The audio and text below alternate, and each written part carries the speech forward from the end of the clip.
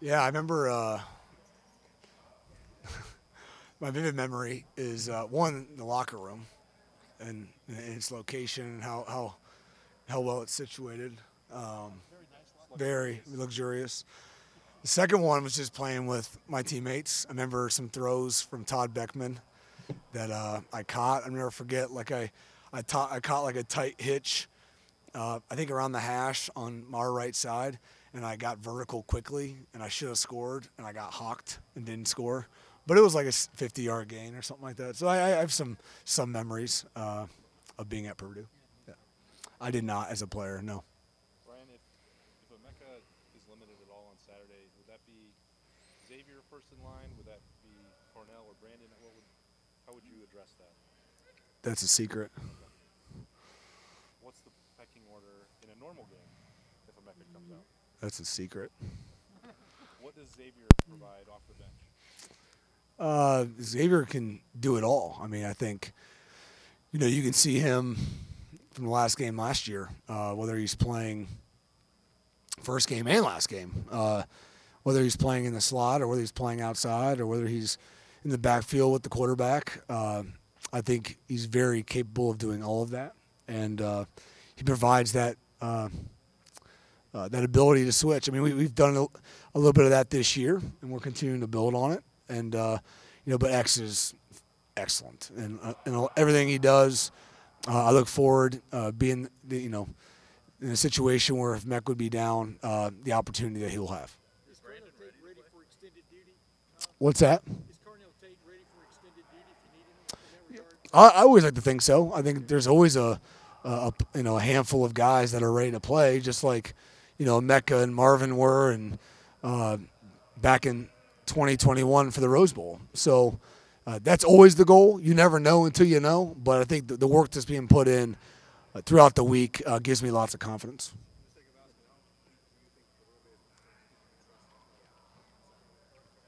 I think we have a really good two deep, and I think that I expect that to grow, not just numbers wise, but the density, like how good that two deep is. But I feel like we have a really good two deep when it comes to the receiver room.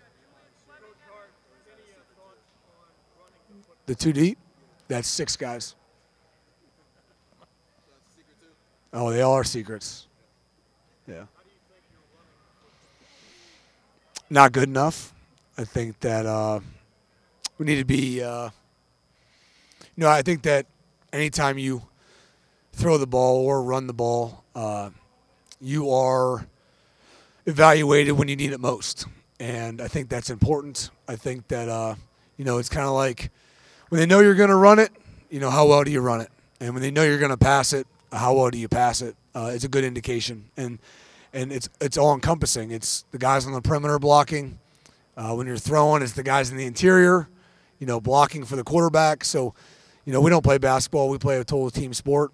And to be successful in either one, you need the whole group. And, but I think that we could do a better job on the perimeter. We can always do a better job.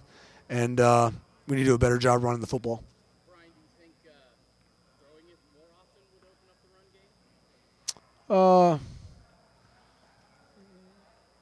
I don't know. What do you think? No, I'm just saying. I'm just kidding around. But, I mean, yeah, it's always easy to be the naysayer. I mean, at the end of the day, you're critiqued and evaluated on the opportunities you've had. So, to take 10 more reps and to throw it 10 more times, to run it 10 less times, I'm not sure that helps the running game. I mean, so I don't know. I don't have a take on that. I think that we just need to do a better job in both areas. Brandon hasn't played a whole lot of snaps yet. Is he someone who at this stage of the season is ready to play the bigger role in the team? I would say that, in order to,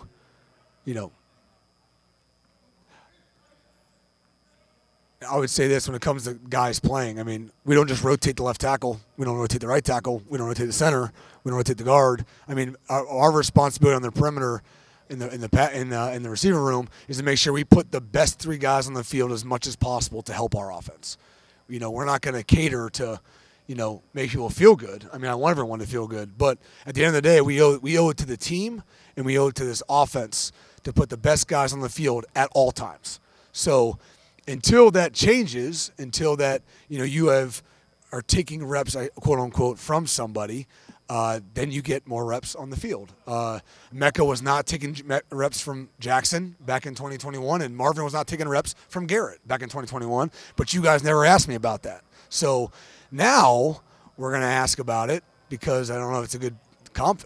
At the end of the day, we have a good room, and they're playing their tails off, and I'm really happy with where they are, and that depth is being built, and I'm always going to put the best 3 guys on the field as possible. I wasn't really asking whether he should be playing over other guys. I guess I'm just saying. Well, it has to. In order for someone to play, someone to pull somebody else off the field. All right, I guess I'm just asking for sort of an assessment of what he is.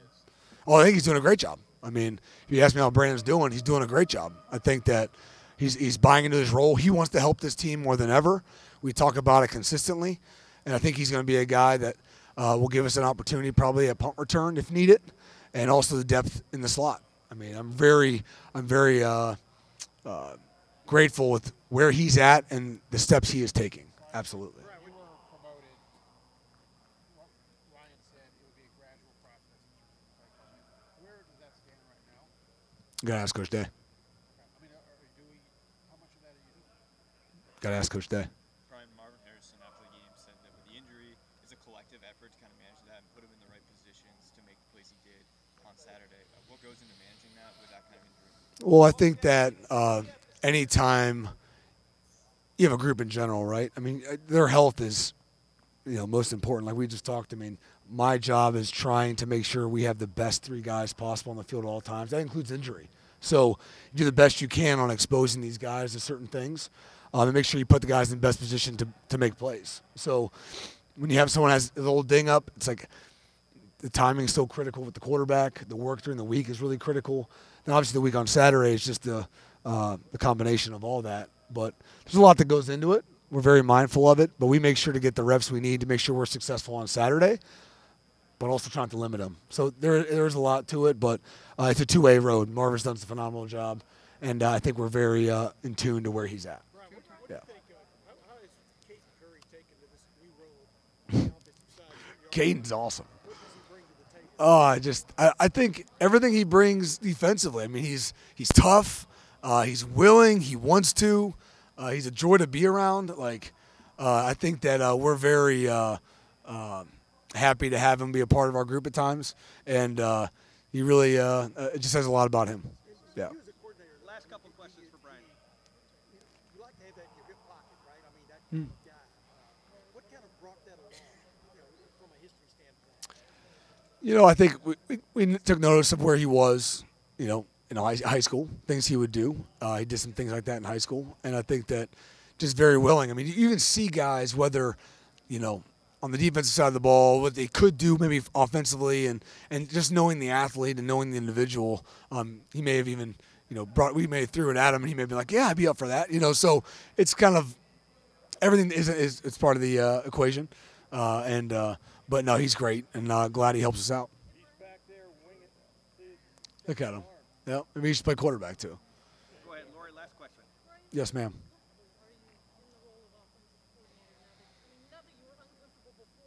Oh, fair question. Yep. Yeah, I think it definitely has grown. I think that it's kind of like when you're trying to think of a good analysis.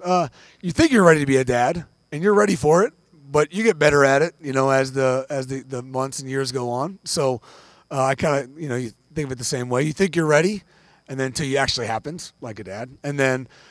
But that being said, I'm surrounded by great coaches. I go to them whenever I need to. I go to Coach Day whenever I need to. I bounce things off them. So, just like I think our receiver room and our offense feels very confident because of the guys in that room, I feel very confident because of the guys that surround me in the staff room. So, I think what I can learn from them, the growth I've had since then has been awesome. Yeah, thanks for asking.